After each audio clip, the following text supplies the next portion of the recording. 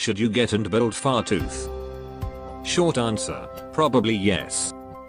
Long answer, this entire video. レッドパイン騎士団所属。私のことはファートゥースって呼んで。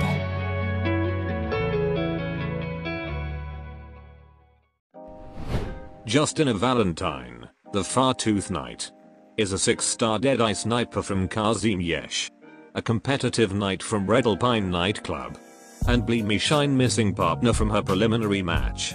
After the events in the Kazim Yesh Major, the nightclub seek partnership with Rhodes Island, and Fartooth came to receive treatment and providing battle support. This sniper, who seems to have a tray of an eagle in the coat of arms of Poland, is the first 6-star Deadeye sniper in the game, and use a really menacing blade as a projectile. As a Deadeye sniper, Fartooth have a wide range, and will prioritize anyone who have the lowest defense. Moving to the general stats. Since Fartooth is the 6-star of the Deadeye sniper, she has the biggest attack among them, and even she is currently a sniper with the biggest raw attack stats, but her HP is below Ambreland and Rena. Deadeye sure have a big attack, but they also have a slow attack speed. But Fartooth have a skill to fix that. As for her talents. Her first talent, when no damage is taken after 10 seconds, she will increase her attack. It's a beneficial talent and easy to trigger, you just have to manage the deployment order, if there's no special enemy who might prioritize targeting her. And with her class plus her ability, Fartooth is suitable to be placed far from where the fight is going. So it's really a good and easy to trigger talent. As for her second talent, whenever she use her skill, reduce her taunt level by 1, and ignore the target's physical dodge. The first effect of the talent help maintaining her first talent, if she's somehow being targeted by enemy. But pretty much Fartooth is the least operator to be targeted by enemy, either because of her position from the enemy, or deployment order.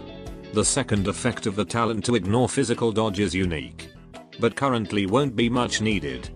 There's only a few enemies with that ability, and ignoring their physical dodge is not always the only or the best option either. But this kind of ability might come in handy in future content, just in case we have an enemy equivalent to 12F's dodge. And this is Fartooth Potentials upgrade list. Got a decent upgrade with that attack and talent improvement, but overall she's fine without one. And this is her module upgrade. Increase her attack and attack speed, and add additional trait to increase her damage based on how far the enemy. Fartooth have 2 skills that can extend her range, which will make triggering this module tray much more easier. Though the increased attack speed won't be that visible, but the increased attack is pretty nice. From my previous module tier list video, I will put Fartooth on the top. It has high impact on her gameplay. Moving to her skills. Her first skill. Increase her attack and attack speed. A basic skill with a good uptime. But this skill won't make it easier for her to trigger her module tray, because there's no extended range. As for her second skill. Fartooth can attack enemies in any part of the map, as long as they are blocked by allies. And also greatly increased her attack speed. At M3 her attack interval is now reduced to 1.2 seconds. Temporarily deleting this archetype main problem, a slow attack speed. This skill is more or less similar with Ambreel's skill too. And like Ambreel, this skill also have a drawback. While she can attack enemy outside of her range, her priority remains targeting the one with the lowest def. Although it's rare, but it can create an awkward situations, where she will still attacking enemy in her default range, or attack enemy that are blocked by ally, while there's an Urgot running to the blue box. And lastly, she got a massive attack speed, but there's no attack boost, which makes her other skill more preferable to kill enemy. But overall it's a nice skill which can make you deploy Fartooth in any place. And as the skill name suggests, supporting ally that are blocking enemies. Last but not least, her third skill. Change her attack range to an infinite straight line, increasing her attack, and deal critical damage when attacking enemies outside of her default range. The skill also have a great uptime on M3. Her main skill to use to effectively increase her DPS. If attacking enemy outside of her default range, she can easily shred high def enemy like a Shieldjud from chapter 7, or other bosses. But even though she can do that, she will still prioritize lowest def enemy. Which if there's multiple enemies in the line of your main target, she can fail to attack that target. Now this S3 of her is usually compared with Schwartz and her S3. Well, simply put, Schwartz S3 is better to fight those higher def enemy. But Fartooth's S3 long range and cheaper SP cost will come in handy in a lot of strategy. For mastery of Fartooth skills, I suggest you go mastery and use her S3. It offers a range others can't offer. And overall a very high DPS if you can trigger her critical damage. The second option is her S2.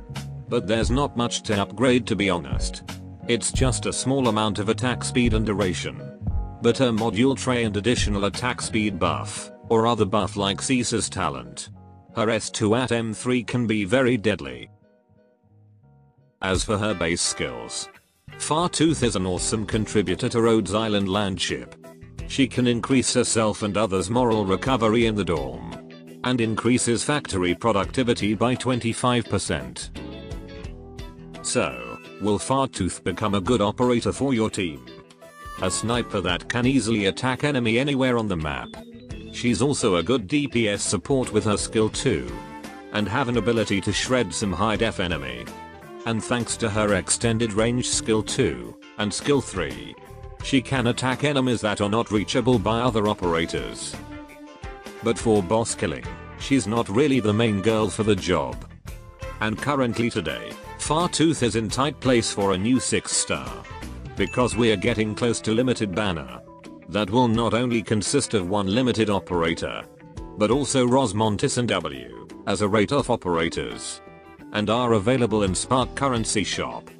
Which needless to say is a much more worthy option to spend your resources.